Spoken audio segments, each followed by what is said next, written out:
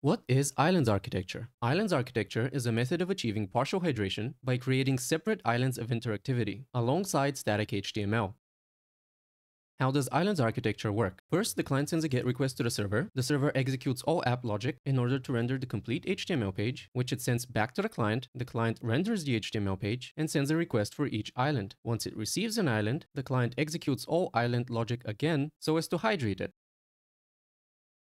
What are the pros and cons of islands architecture? Pros: great performance, great SEO, good accessibility, defer loading and hydration of unimportant parts of the page. Cons: limited number of tools offering islands architecture, not suitable for highly interactive apps. Page change causes refresh, execute all app logic twice.